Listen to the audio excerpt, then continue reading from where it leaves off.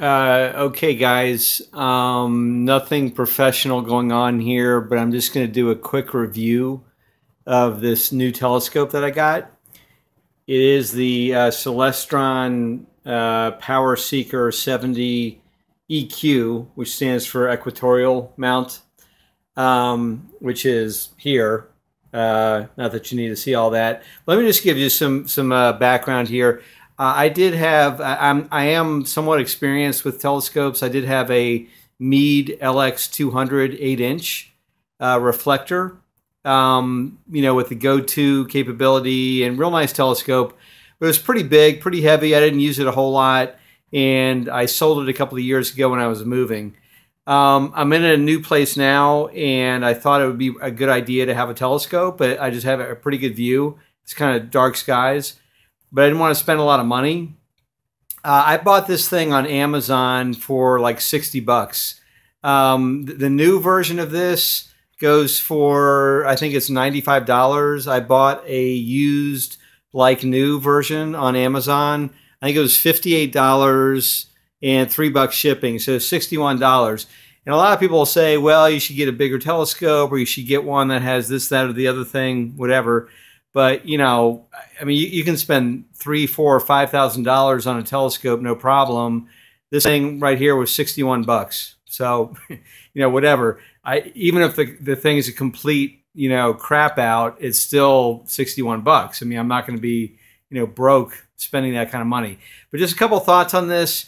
It's actually pretty good. I've never had a refractor, which is what this is, but I can see the moon amazingly well. I can see Jupiter, I can see Saturn, I can see Mars. I haven't tried it on any deep sky objects, and it's probably not great for that, but you can do terrestrial observing very well. It does not have a motor like my other telescope had, but what it does have are these little slow motion controls. This is declination, slow motion control, and this is right ascension here. And you just kind of turn it like that, and you can get the telescope to do and go pretty much wherever. You've got the latitude. Hold on a sec. Latitude adjustment there. I'm like 37 degrees, but I just kind of do whatever with that. Little eyepiece thing here. You can adjust this pretty much wherever you want to go. So I have it like that right now, but you can go like this or straight up or to the side or whatever. I have the 20 millimeter eyepiece in there right now. It does come with a 20 millimeter and a 4. The 4 is, I got it in here. That's the 4 right there. Not that you need to really know that, but, and this is the 20 in there. It doesn't really matter. You can get better eyepieces. These are not the best eyepieces in the world. The tripod's pretty good. It's kind of flimsy. I mean, it's steady enough, but it's not like the best tripod you're ever going to get.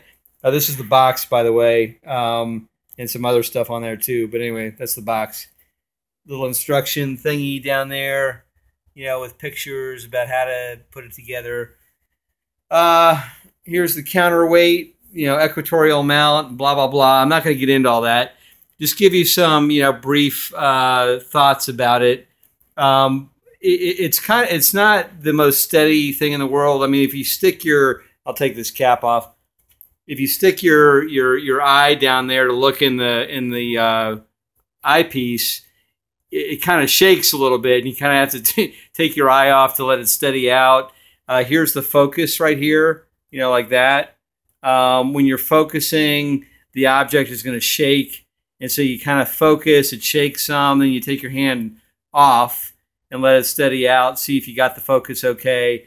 Then go back to it, it shakes some, take your hand off, and it steadies out again. But anyway, I think it's really pretty good. Let me see if there's a better shot of it. There's the whole thing, the tripod fully extended and everything. But just in general, I mean, for 61 bucks, I mean, come on. I feel pretty good about it. I can see the solar system objects really well. And the moon is really spectacular with this thing. I mean, you can see the moon extremely well with this. And just that, to me is worth 60 bucks to be able to see the moon really cool. and the craters very clearly and stuff like that. I can also see Jupiter, Saturn, Mars, and stuff like that. I don't think I'm going to be seeing super distant objects, but whatever, that's fine. But again, for $60 to be able to see the moon in a really great way, and also some of the planets, I think that's pretty cool. So anyway, I would give a thumbs up to this, especially if you can get it for like $60 like I did. Fun telescope. I don't even mess with like all the like right ascension numbers and declination. Let me come around here. Like all these numbers and everything. I don't even mess with that. I just, undo these little knobs here and, move the thing, and the knob here. I just undo these, move the thing as I need to.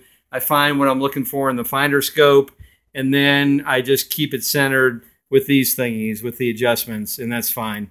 So, you don't have to be some expert in astronomy or even understand right ascension and declination and all that kind of stuff to have fun with this. So for $60, yeah, I definitely give a thumbs up to it. Bought it off Amazon, and I've been happy with it. It's not the Hubble, but, for $60, what do you expect? But again, I've been happy with it. So hopefully it's something, if you get, you'll like too. Those are my 2 cents on it. Hope it helps. And thanks, and you have a great day. See ya.